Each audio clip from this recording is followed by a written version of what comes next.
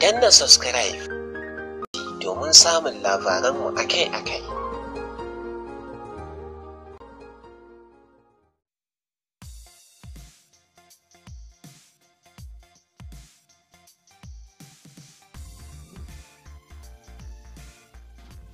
Assalamu alaikum uwa. Barkanmu da sake kasancewa a cikin wannan labari namu mai suna ɗan Adam kashi na 33.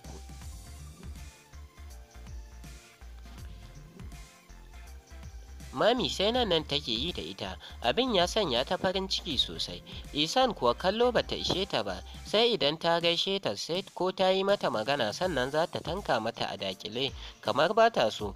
Gashi kuma ɗaki ɗaya suke kwana. Wannan abin na bawa Isan haushi don dai bayan da ta iya ne dole ta haƙura. Yau Ummi na kwance a saman gadon Fahad wanda yanzu yake kwana a ɗakin Adnan.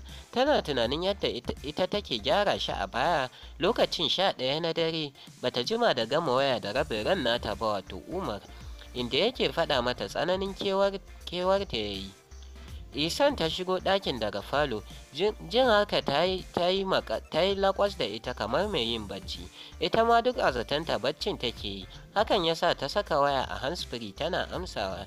Ita da Abubakar ne wanda rikici suke yi zalla. Ka san ina son ka, shi yasa, kuma ka san ba zan iya rabuwa da ƙaunarka ba, amma a yanda nake jin labarin irin 'yan matanka da tuni na yi watsi da lamuranka. Ummi ta yi shiru tana jiran amsar da Faruk da Abubakar zai bata, mamakin inda matarsa take ma a lokacin yake. Ki ƙara haƙuri da halina, ni na san ina da son mata, ki yarda kawai wannan ƙaddara, kada ka ƙarasa, wannan son zuciyarka ne. Daga wancan yarinyar tana son ka, sai waccan ta ɗora hotonka a difi ɗinta. Na so magajiya Abubakar, kishi na neman fasa min zuciya. Kawai sai Isan ta sanya kuka, ya ruɗe yana faman kiran sunanta da magiya kanta ya haƙuri, sai dai ina, tuni ta katse kiran. Kawai sai ta kashe wayar gaba ɗaya ma, ta koma ta kwanta. Ta jima tana kukan kafin ta sake kwantawa, cike da tausayawa rayuwarta. Yanzu idan suka yi auren haka za ta dinga fama da shi kenan. Ummi ta ji babu daɗi kwarai, tana ganin Abubakar kamar ba zai aikata irin haka ba. Ashe kusan jirgi ɗaya ne ya kwaso su da Kebi ɗan uwansu Faruk. Ko da bikinsu ba ta gan shi ba, ta ji an ce ya tafi Ghana ƙaro karatu. Ta tausayawa Isan ainun, ta ɗan juya ta dubi gadonta. Ta ba ta baya, sai dai ta tabbata bacci ya kwashe ta. Juyar da kanta ta gami da numfasawa. Rayuwa kenan, kowa da kalar jarabtar da Ubangiji zai yi mashi. Allah ya sa mu dace, amin, ta faɗi a zuciyarta kafin ta yi addu'o'i ta kwanta ita ma.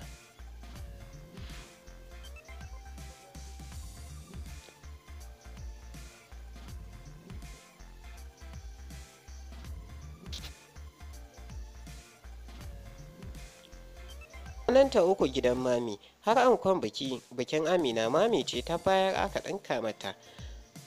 Har ta cika kwanakinta babu wata jituwa tsakaninta da Isan, duk da ita Ummin ba ta ɗauki gaba da ita ba, don duk wayewar gari sai ta gaishe ta matsayin 'yar uwarta musulma. A daƙile Isan take amsawa, sai da Mami ta soma biyawa da ita wajen sa Hajja suka gaisa. Har Hajja ta matsa a kan sai ta kwana, dole ta bar ta a nan ta yi musu kwana ɗaya. Daman a cewar Mami ya dace ta kwanar musu. A wannan kwanan sai da Hajja ta ƙara neman afuwar Ummi, don shakka babu ta ji kunya, musamman jin cewa Ummi na ɗauke da juna biyu. Tabbas idan rabo ya rantse to duk ƙiyayyarka da auren sai an yi shi. Ummi ta ji daɗi da ta nuna mata babu komai. Sun sha hira kwarai har da tariya da su Modibo, wanda ke jikinsa ya matsa mishi. A 'yan kwanakin nan bai jin daɗi sosai. Washi gari ta wuce gidan Hajiya Mama, nan ma ta ga kulawa da tarba mai kyau daga iyalin Hajiya Mama. Har ita kanta su Maryam kamar su haɗiye ta suke ji tsabar farin ciki.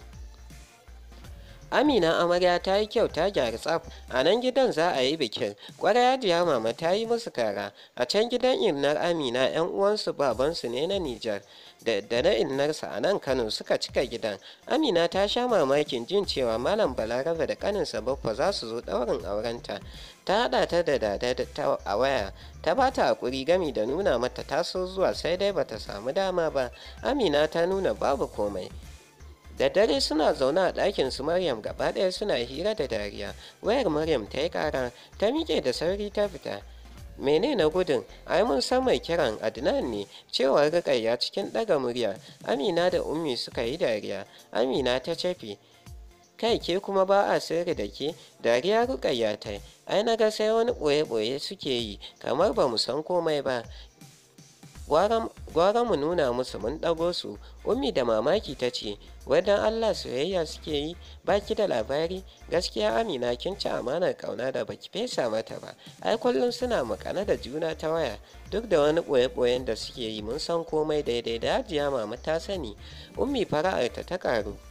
Kai na ji daɗi wallahi. Yaya Adnan ya yi dace kam. Maryam ba ruwanta, halayenta na burge ni. Sun dace sosai ma kuwa.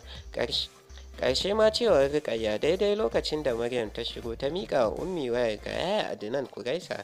Ta karɓa tana tsuke baki. Ta yi sallama ya amsa gami da faɗin, Allah ya kiyaye mana ke ranki ya daɗe. Ta haɗiye dariyarta. Ai ni na yi fushi yaya Adnan. Ka daina nema na kuma ko na kira layinka yanzu baya shiga. Inna lillahi wa inna ilaihi raji'un. Na ji kunya biyu. Na farko kirana da yaya Adnan da kika yi. Na biyun kuma kiran da ban yi miki da sabon layi na ba, kasancewar wancan ya faɗi sai na bar shi. Ki haƙuri ranki ya daɗe matar Besti. Suka yi dariya tare da girgiza kai.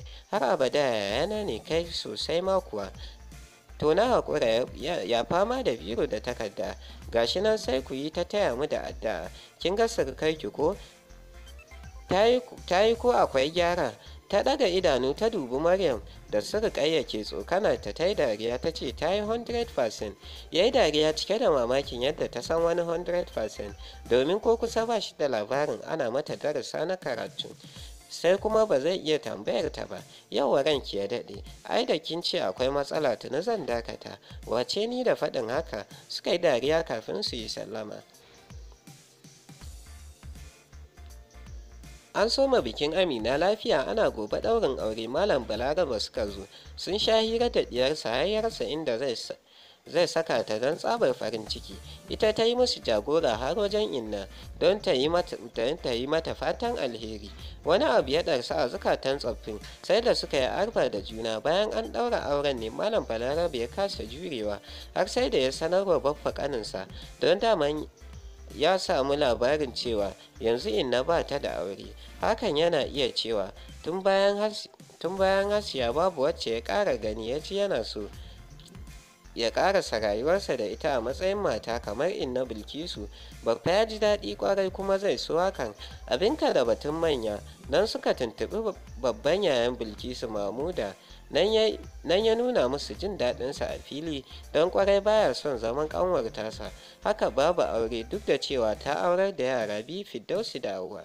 Sai Amina ta uku, ga kuma autanta Ahmad mai shekaru 11 a yanzu. Ya yi musu alkawarin tuntuɓar inna Bilkisu. A ƙarshe suka yi musayar lambobin waya, sannan a ƙarshe suka yi sallama da kowa suka tafi. Ummi har hawaye ta yi don kewa, shi kuwa babanta daɗin yanayin da ya ganta ne ya ji, don ta yi ƙiba ta ƙara kyau. Inna ta ji lamarin bambara kwai, duk da kuwa da cewa ganin farko ta yi wa Malam Balarabe ya kwanta mata sosai. Ba musu ta amince da haka. Nan ya kira ya shaida musu, ba su yi wata ba suka sanar wa iyayensu. Malam ya ji daɗin hakan ma da wacce ke tausaya wa ɗan nata. Aka tsaye da magana nan da sati biyu za a je a ɗaura aure. Su Antawa sun ji abin bambara kwai, wai innarsu za ta yi aure. Tun ba su ji kowaye mijin ba, suka nuna rashin goyon bayansu. A cewarsu da shekarunta na 48, me ya rage mata banda ibada? A bakin matar kawunsu suka ji waye manemin auren, hankalinsu ya kwanta, suka ji daɗi sosai. Kusan Amina ta fi su jin daɗin lamarin, don a take buga Ummi waya ta yi wacce ke shirin komawa Abuja. Albishirinki Ummi, ta zara idanu, gora fari kal antina, inna za ta zama matar babanmu. Cikin rashin fahimta ta ce, anti inna ce, kin ce min baba ya rasu? Ta ja tsaki. Dallacen babanmu fa na Gombe. Daskarewa ta yi a tsaye ta birnin Kyab, kayan da abin kamar mafarki ya zo mata take jin shi. Ke ya kika yi shiru? Wallahi da gaske ne fa. Tiryan ta labarta mata abin da ta ji. Hawaye kawai Ummi ta shiga fitarwa, tana ƙara jin ƙaunar Amina da 'yan uwanta. Banda Hamdala babu abin da ta dinga nanatawa a fili. Bayan komawa ta Abuja ta sanarwa da Faruk, wanda shi ma ya ji daɗi ainun, ya sanya wa lamarin albarka. Kowa ya ji sai ya sanya albarka ciki. Ko da ta kira mahaifinta, dariya kawai yayi ya ce, lamarin Allah ke na Hasiya, a taya mu da addu'a. Farin ciki fal a cikin ranta. Haka suka sha hira suka yi sallama.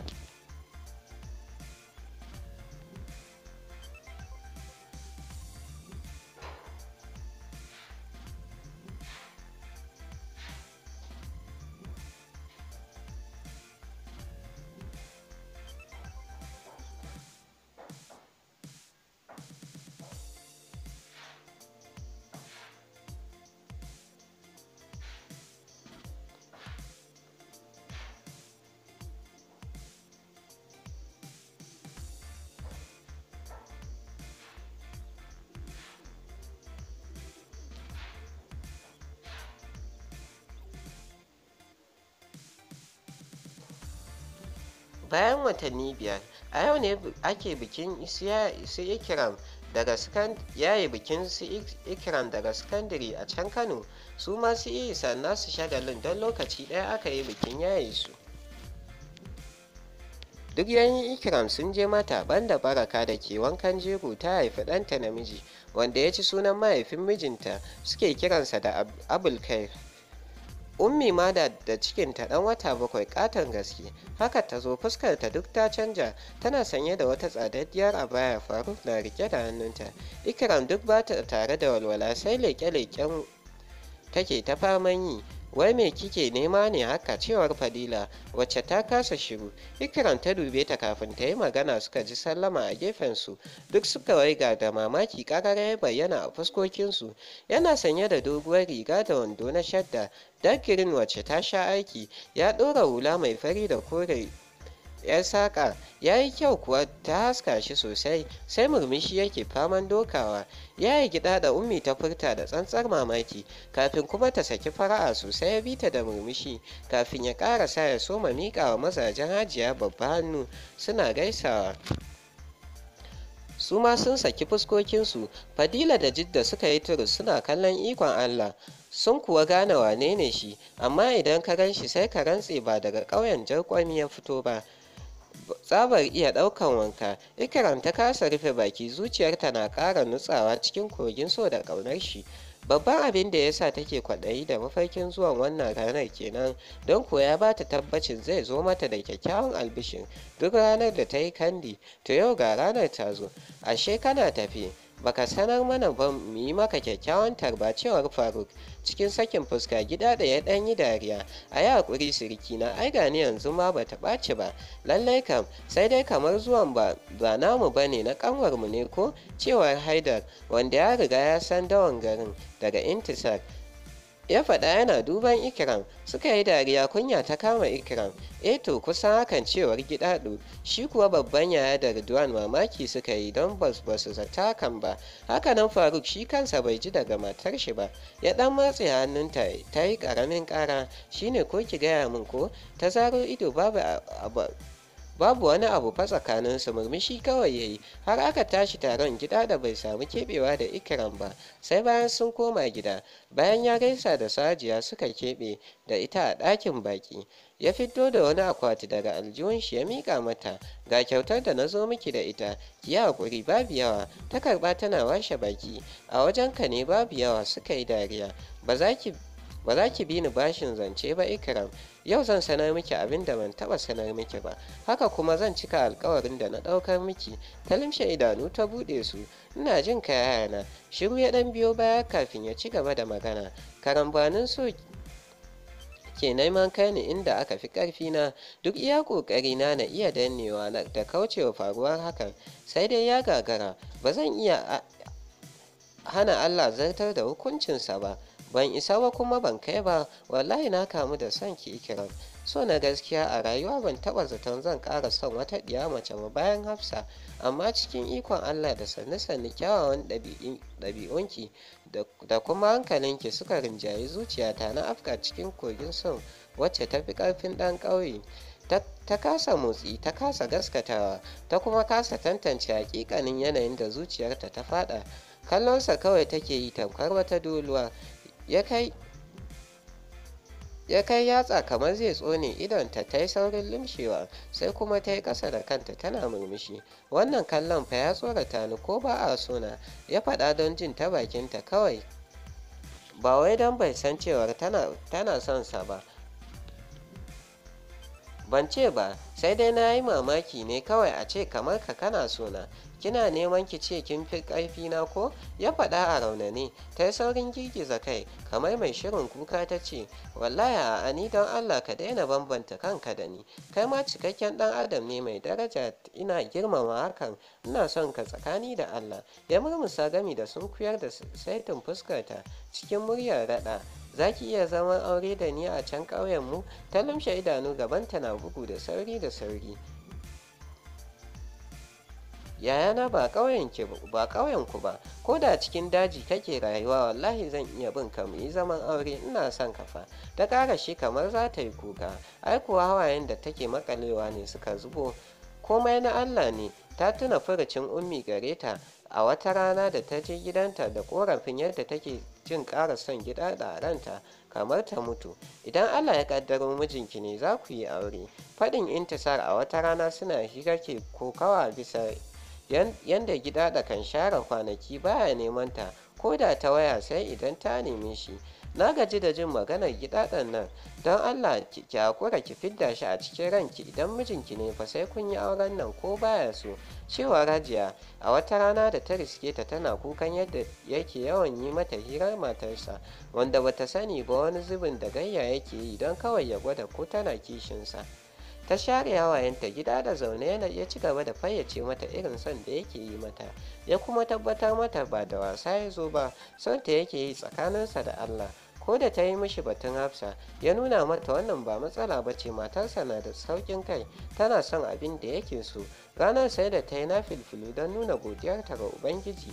Daidai da Hajiya ta taya diyarta murna, hakanan duk wani masoyinta da ya san tana son Gidaɗo, ko Ihsan ma da ta ji sanyi, sai da ta ji sanyi. Ganewa ba 'yar uwarta kaɗai ke wahala ba, ashe shi ma yana so. Allah ya baki sa'a shine abin da Jidda ta faɗi. Ita kuwa ba ta biye musu ba don ta gane 'yan adawa ne. Kamar wasa aka tsayar da maganar auren Ikram da Gidaɗo, wanda takarnas iyayensa suka zo Abuja nema mishi bayan an samu an shawo kan Hafsa da ƙyar wacce ta dage a kan sai ta bar gidan Gidaɗo. Ta yaya zai haɗa ta kishi da wayayya kamar Ikram? A cewar ta wannan cutarwa ce.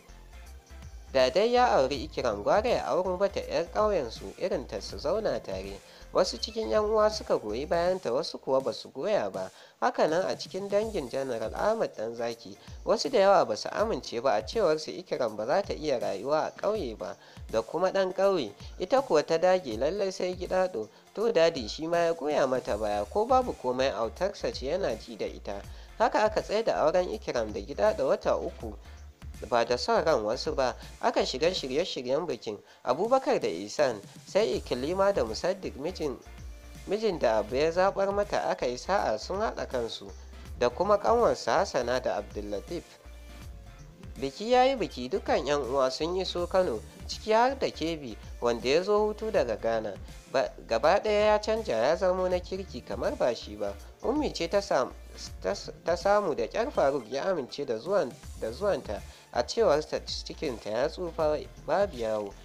An sha shagalin bikin, su Abida da sauran 'yan uwan Gombe duk sun hallara, sai nan Hajiya Salma ke yi da Ummi. Hakanan duk motsin da za ta yi sai an tambayi ko akwai wata matsala. Tana zaune ta sanya kayan ankon fati a gaba, tana kumbure-kumburen fuska. Ikram ta dube ta. Allah sarki antina, yanzu shikenan ba za ki je ba? Dariya suka sanya gaba ɗaya, wanda ya ƙara kular da ita. Tana gani za mu wuce, amma ba inda za ta je, saboda oga ya hana, cewar Baraka kenan. Ke banda abinki kina fama da wannan ƙaton cikin, haihuwa ko yau ko gobe, ina ne za ki je wani dina fati? Ta gaba ɗaya ta ɗaura fuska. Na san da wanda zan haɗa shi, ai bari na kira yayana. Suka yi dariya. Ta kira Abubakar. Inno ta yaya aka yi, na ji muryar ki na rawa. Dama kiris take jira kawai, ta soma kuka. Inna lillahi wa inna ilaihi raji'un. Me aka yi? Kin ga kina ina yanzu? ɗakin Ihsan. Oke ina zuwa, ya katse kiran. Faruk da ke zaune a gefensa a benci ya dube shi. Me ya samu innan taka? Bari na je na gani. Ya bi bayansa da kallo kafin ya taɓe baki don ya san zancen bai wuce na Fati ba.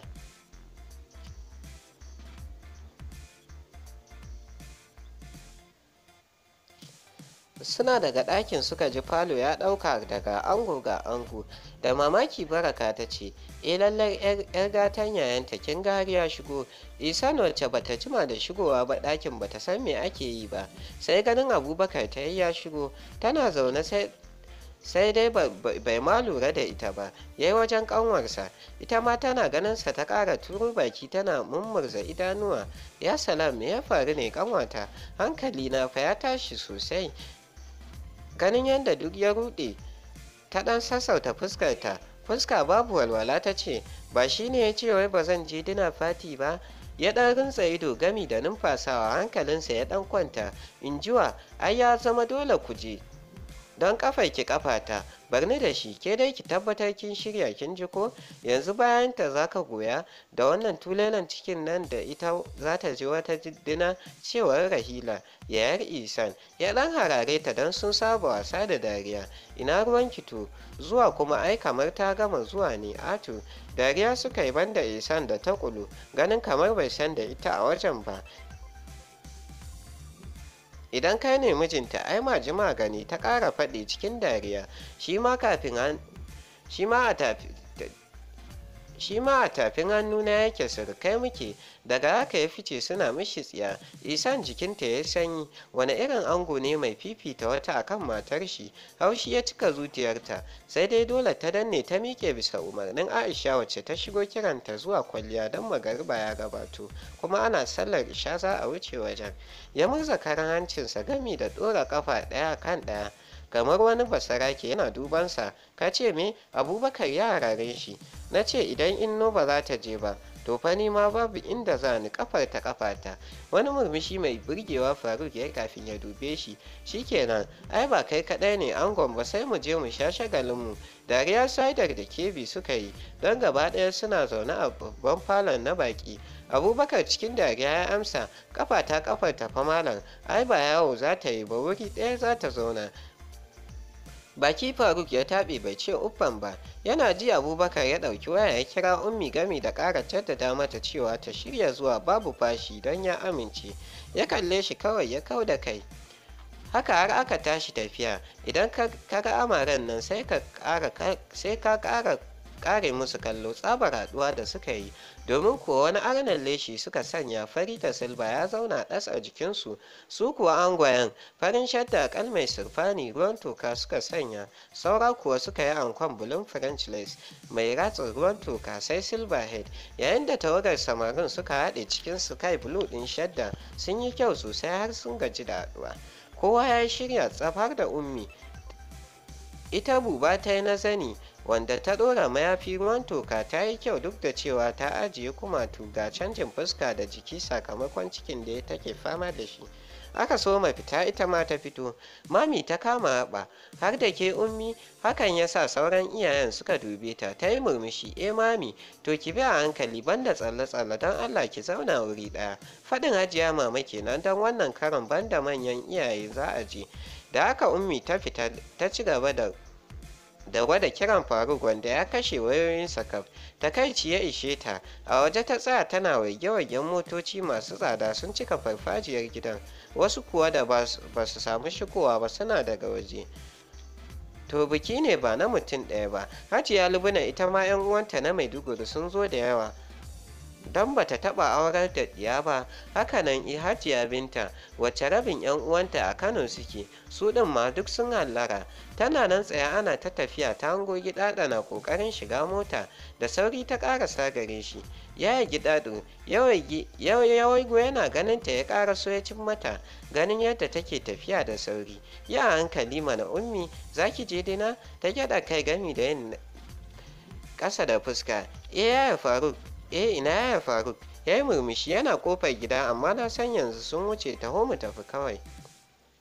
Ba musu ta bi bayansa. Kafin ta kai ga shiga wayarta ta ɗauki ƙara. Abubakar ne ya tambaye ta ko tana ina, ta sanar mishi ga ta nan za ta bi Gidaɗo. Ya ce ta jira tare za su wuce. Ta amsa da to, gabanta na faɗuwa. Kada fa ya zamana Faruk bai yi na'am da zuwan nata ba ne.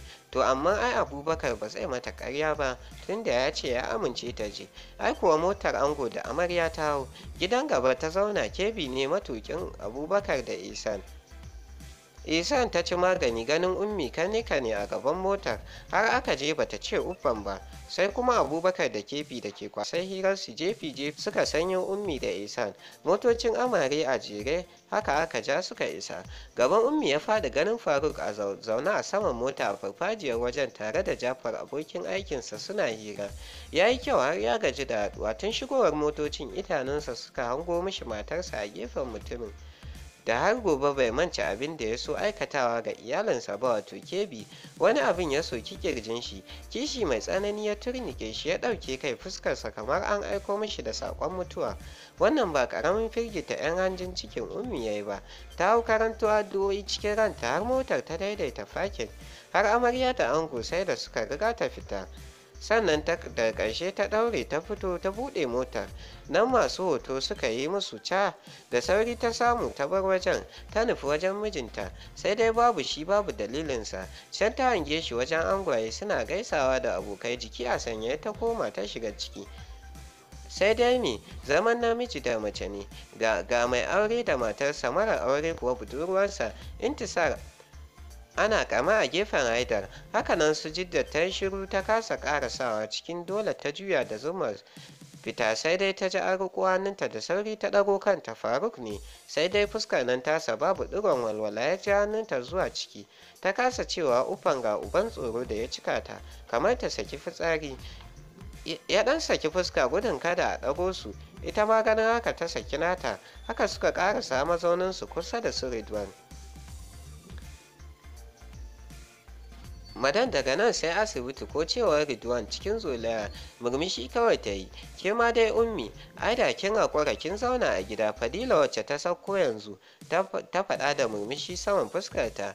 Ina za ta zauna wata ta yi mata ƙwace? Da gaskiyarta ai. Haidar ya faɗa yana 'yar dariya. Hakan ya sa Ummi faɗaɗa fara'arta, wanda duk yaƙe ne na ganin gogon nata bai wani sakar mata fuska ba, sai murmushi da yake yi wanda ya zamto yaƙe. Au, madan, ashe kin ga ogan naki? Ina can ina neman ki, naga kamar baki shigo ba. Suka tsinci muryar Kebi daga gefe. Yayi yar dariyar yaƙi, tana fargabar abin da zai biyo bayan amsawarta. Na shigo yanzu. Yauwa, daga haka ya mai da akalar hirar da Haidar yake da ke tambayarsa ko da wa zai zauna. Ya nuna mishi wata cikin ƙawayen Ihsan wacce a ganin farko ta kwanta mishi. Can kuwa Gidaɗa na tare da Ikram kamar su haɗiye juna don so. Fati ne da 'yan boko, komai bisa tsari aka yi shi, ba a yi wani raye-raye sosai ba. Sai ko step dance da dangin ango Abdullatif suka shirya suka yi, wanda ya ƙayatar sosai.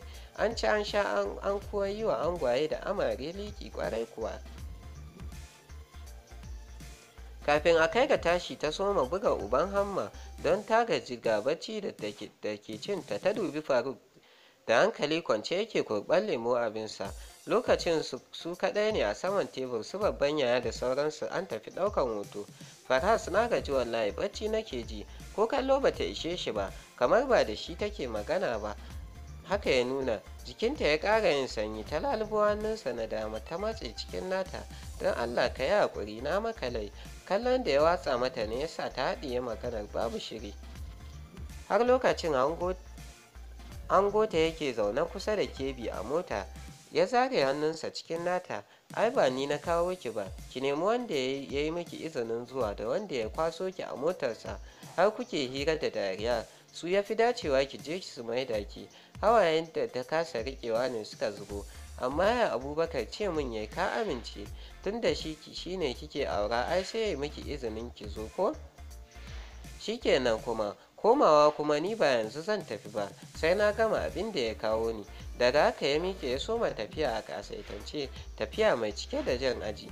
Babu budurwar da bata ƙyasa ba. Ya wuce gurin angwaye, yana zuwa ya fiddo rafar 'yan dubu-dubu ya hau liki nan wuri ya canja, kiɗa ya canja, mai waka ya tambayi sunansa aka sanar mishi. Habawa tuni ya hau waƙe shi yana mishi kirari da yayan amare kuma abokin angwaye. Ummi hawaye take na bakin ciki da tsananin kishi, yadda 'yan mata ke faman zuba mishi liki, shi ma ji take kamar ta ɗora hannu a kai ta fara ihu, ga bakin cikin fushin da yake yi da ita, ga kuma kishin mijinta. Mamaki take na yadda yau bai damu da zubar da hawayen da take yi ba.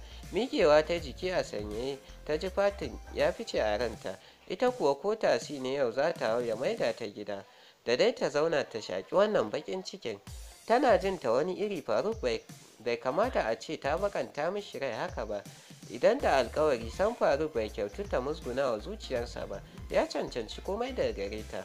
Haka take faman tunani har ta fito farfajiyar ɗakin taron, nan kuma ta shiga rarraba idanu, to ina za ta nufa. Waya ta ciro da zummar kiran Abubakar, sai ta nuna abin da Faruk ya ce kawai ta fasa. Ta mai da wayar jakar ta soma tafiya, tana faman ganin direban gidan su Mami ko Hajiya Mama don ya maida ta gida. Sai dai kawai mutane da motoci kawai, babu damar gane hakan. Takalmin ta yana da tudu ya ishe ta, hakan ya sa ta zuwa daidai motar Haidar, ta tsaya gami da cire shi, sannan ta soma ƙoƙarin ɗauka. Sai dai durƙuso ya yi wuya a gare ta, ta ƙara ƙoƙarin durƙusawa, ta ji an riƙe kafaɗarta. A razana ta dube shi. Faruk ne ya durƙusa ya ɗauki takalmin ya riƙe mata, kai tsaye ya wuce ya buɗe motarsa ya tayar. Ya yi ribas ya saita kafin mata gidan gaba. Sauke gilashin motar yana dubanta ba tare da ya ce uffan ba. Hawayenta suka zubo, ta soma tafiya. Ya ƙura mata idanu cike da tausayi. Tabbas ya kula a gajiye take. Abin da ya guje mata kenan, shine babban dalilinsa na dagewa akan ba za ta zo ganin an yi kamu, an yi ni duk tana faman zirga-zirga. Ta shigo tana zaune ta rufe kofar. Ya soma ja a sannu har suka fita, sai da ya hau titi kafin ya ɗan ƙara gudu. Ta dube shi sai dai ta kasa magana, a hankali ta soma kuka sosai har da shashsheka. Duk yanda ya so ya ba